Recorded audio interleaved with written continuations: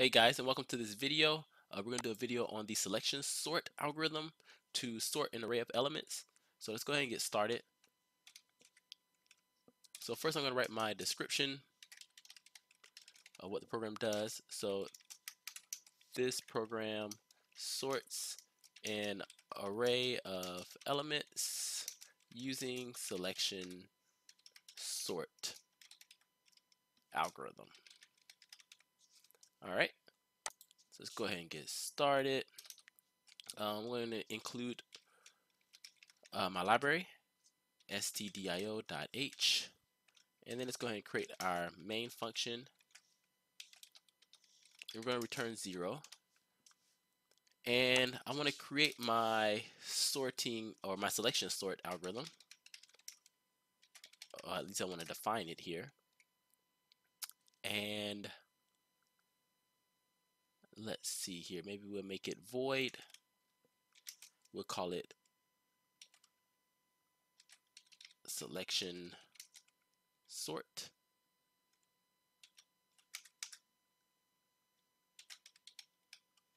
And it's going to take in an integer size, which will be the size of the array, and it will take in a array. Okay, and now let's actually create it.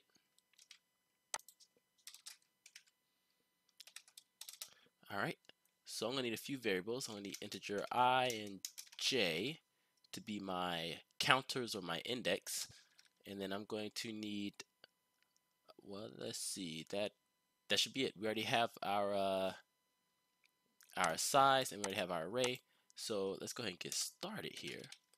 So for j equals 0, j is going to be less than the size of the array minus 1, and this is only because an array that's of size 1 is already sorted. So that's why we don't have to sort that very last element in the array. That's why we do the minus 1 here. Alright, and then we're going to increment j by 1. Okay. We will create a min variable. I'll call it I min, and I'm going to set it equal to our j value. Alright, and now let's do another for loop, and this one's going to run from I equals 0. No, this is going to run from I equals j plus 1. So I equals the next element in the array, and it's going to run till it reaches the end of our list, which is or the end of the array, which is the size of the array, and then I is going to increment by 1 each time. All right, now if the array at position I is less than the array at position I min, then we found our new minimum element, and we're going to want to swap these elements. So let's see. Well, okay, sorry. No, we found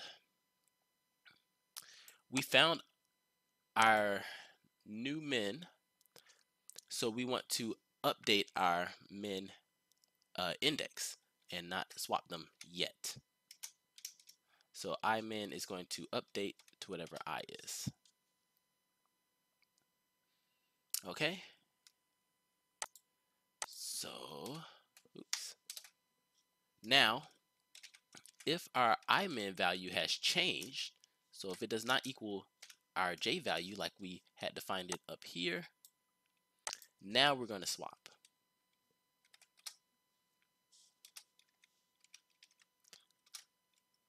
So let's see, integer temp equals a at position I,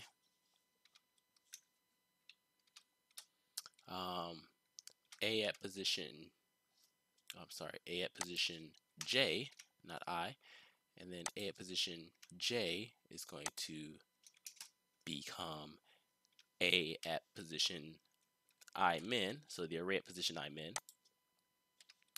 and then that position, or that element at that position, is going to be our temp variable.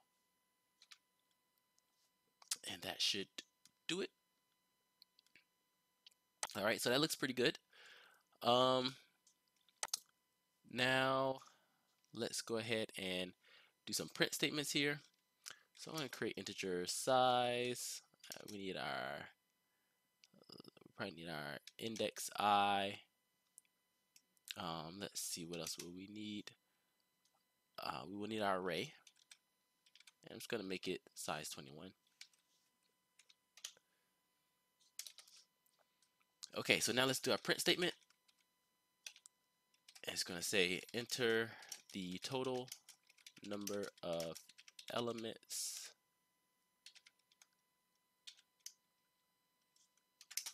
and put a little space there. And then we're going to scan the size of the array. So now we get the number of elements in the array. Size. All right. And now let's print, let's allow the user to enter the elements into the array. So we're going to print enter %d. That's going to be the size or the number of elements that we want to enter. So let's see here, size. Okay, and then we're going to do a little loop. For I equals 0, I is going to be less than size. I is going to increment by 1. And within this loop, we're going to do a scanf to scan in each element into the array.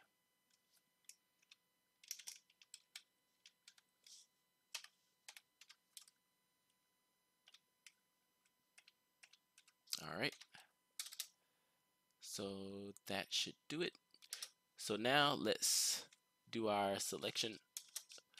Let's do our selection sort to sort that array of elements. And that's simple. We could just call our function that we created. And we're going to still take in size. And for our array, it's actually called array. So that's going to have to change. Oops. Let's see, integer here. All right. And we're going to put in our array. Perfect. All right. And now we need to print out the array. So the newly sorted array. The array after sorting is, and let's do a for loop here as well. For I equals 0, I is going to be less than the size. I is going to increment by 1. And what we're going to do is print out each element in the array. Now that's been sorted. So this is the array at position I. Okay, and that should be it. Let's give it a try. Oh, I must already have something called Untitled on my desktop, but that's fine. I will just rename this program later. So let's see, enter the total number of elements. I want to enter 3 elements. We're going to enter 5, 4, and 1.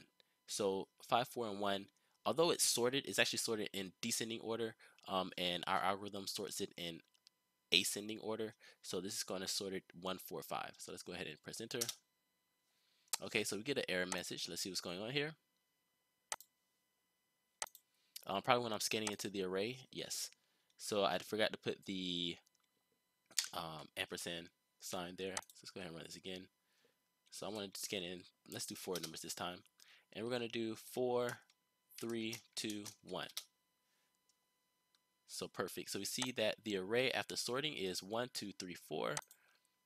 Let's put a little space here just to make it look a little bit better. And run it one more time. This time I'm going to do 3 elements. And I'm going to do element 1, element 3, and element 2. So it should sort it 1, 2, 3. Perfect. Okay, and so that you guys understand what's really going on here, let's say our input was something like, well, yeah, let's do 3, 2, 1. Like that's our array, or I said input, array input is what I call it. Well, the selection sort algorithm, how it works is it'll start off with 3, 2, 1. Then what we'll do is we'll have our minimum element be 1. So it goes through, it says, okay, is 3 the minimum element? It says yes for now, because that's what we do. We assign I min is equal to that index. So number 3 is the minimum element. Then it compares it here. It says it's 3 less than 2. And 3 is not less than 2. 3 is greater than 2. So our I min becomes the new index. So our minimum value now becomes the 2. And it loops through again, and it compares the 2 and the 1. So it loops through here again, and then it compares the 2 and the 1. And it says is 2 less than 1, and it's not. So our I min updates again. And now our minimum value is 1. So we swap 1. Once we get there, if I min does not equal the current J value is 3, then we swap I min with J. So we swap our two elements. So it looked like this. Our new array now would be 1, 2, and 3. And then it does the same thing, but now our first for loop updates J increments by 1. So now we're looking at this second element here, and we're going to do that comparison. Is 2 less than 3? And it is. So we're actually done. Probably not a good example of doing 3, 2, 1, but that's basically how it works. I will make sure I comment this code here, and I'll make sure I put it up on my GitHub so you guys can see it. And thank you guys as always for watching. Please leave likes, comments, questions. Don't forget to become a supporter on Patreon, and don't forget to subscribe. And I'll see you guys all in the next video.